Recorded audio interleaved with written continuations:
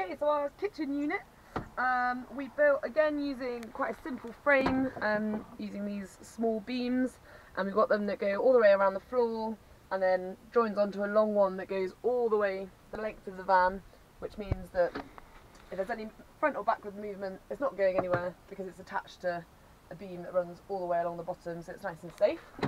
And then that's also screwed into the wall at the back as well, just for extra security. And then on top of our frame, we bought this from B&Q, I think for about 25 quid. Not really sure what it's supposed to be for, because most kitchen counters for your home are much wider, so we wanted a narrower one to save space.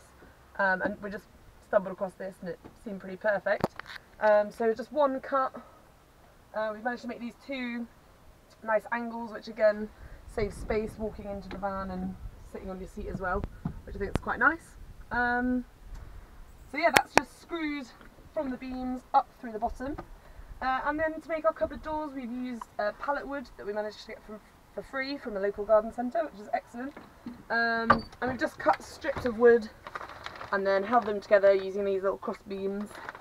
And just for fun, we've got these brackets from a junk shop in Bristol, which we just think make them look really rustic and cool.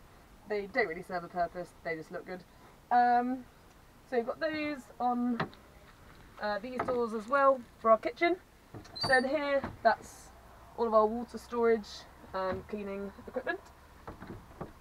And then in this cupboard here, we've got storage for all of our kitchen things, so pots and pans and cutlery, and another pan here.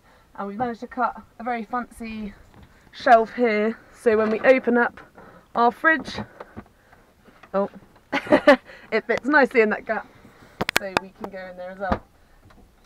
And then in this bottom cupboard, we've got the proper access for our fridge. So it's an electric cool box, runs on 12 volt and 24 volt, so if we do an electric hookup, it works as well.